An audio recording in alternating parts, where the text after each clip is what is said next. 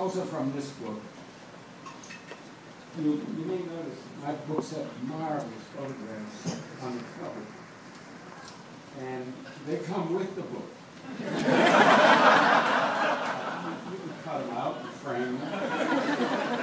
I can even recommend someone to frame them for you if you need them. This is called The Language Problem. And it was born of a poem by William Empson. He's got a refrain line. He wakes up in an earthquake in Japan with a Japanese woman. He's not sure how they got there together, but he was sort of alarmed. And he keeps trying to ask her questions, and she doesn't understand English, and he doesn't understand Japanese. And he's got a refrain, the language problem, but you've got to try. And that's the way I feel. I have a language problem too. I mean, the poems don't come out the way I want them. I want them immortal, and they're mortal. The language problem. Cuban Spanish is incomprehensible, even to Cubans. Quote, if you spit in his face, he'll tell you it's raining, the cab driver said. In Cuban, it means your cigar is from Tampa. Single, desperate, almost 40, my ex-wife told the Cuban doctor she'd give $1 million for a perfect pair of breasts. God hates a coward, he said, and directed her to an orthopedic shoe store where everything smelled like iodine.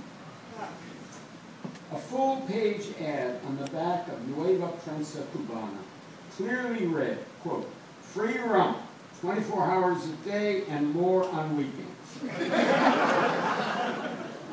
Free rum was in italics.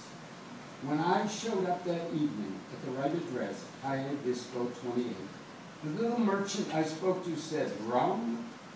This is not a distillery. They were flogging Venetian blue umbrellas for $4 American. Mine was made in Taiwan, and when it rained, refused to open. Before sunset, the streets filled with music. In the great plaza of the Revolution, the dark came slowly, filled with the perfume of automobile exhaust and wisteria. I danced with a girl from Santiago de Cuba. Gabriela Mistral Garcia was her name. She was taller than I and wore her black hair in a wiry tangle. She was a year from her doctorate in critical theory. After our dance, she grabbed me powerfully by the shoulders as a comandante in a movie might, leaned down as though to kiss me on the cheek, and whispered in my good ear, I dream of tenure.